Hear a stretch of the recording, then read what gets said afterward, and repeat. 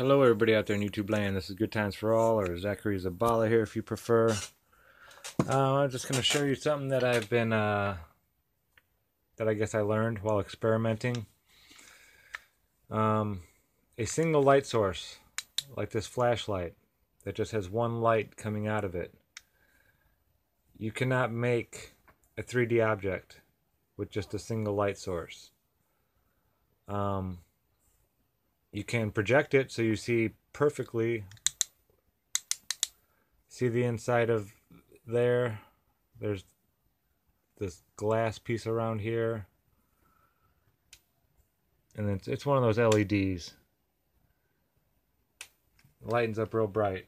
And then of course you know how the laser works. It has the many sources of light that come out of it. Well, that's how we get the sphere. It's with the many different sources of light hitting the different part of the lens. That's what makes it curl. Now here, let me get this set up here. Okay, cool. Now when we have our flashlight,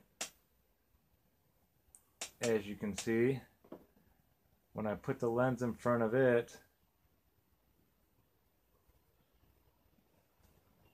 I can get it to focus in, and you can see exactly what the flashlight looks like. Whoa. Yeah, it's right around there somewhere. It's just a little tricky because I'm trying to line up the flashlight, the lens, and where you can see also. But as you can see, it kind of shows you what the object, what the one light source is. Now, I was messing around with trying to create the different phases of the moon. And when I was doing it with this, oh, there we go, that's much better. Let me point that down a little bit.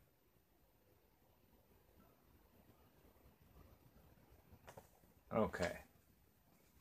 And I noticed that when you cover this one, like already right now, I am halfway covered.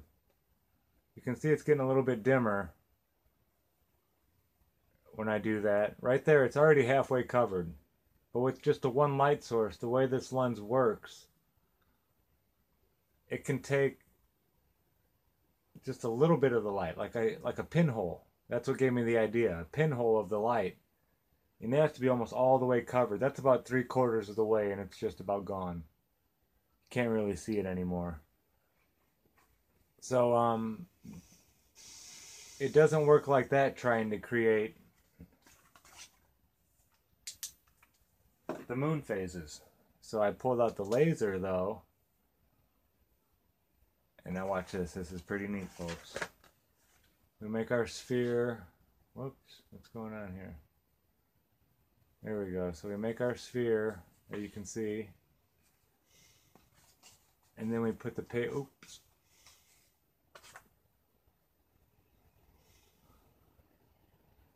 This thing's gonna be a pain in my butt. Okay, there we go. So we have our sphere, and we take the paper,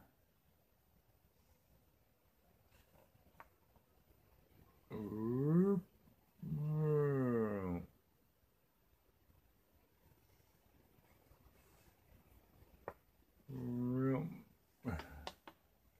you get your moon phases. Sorry, I'm trying to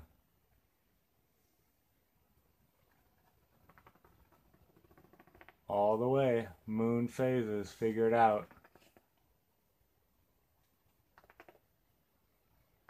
So there you go, folks. The crescents on the moon, the crescents on Venus. It's all very possible. And that was with just a piece of paper covering it up in the right way. So that's it. I just want to share with you, it takes multiple light sources, like the broken laser, to create the sphere that can rotate. And also to create the crescent, it has to be like this.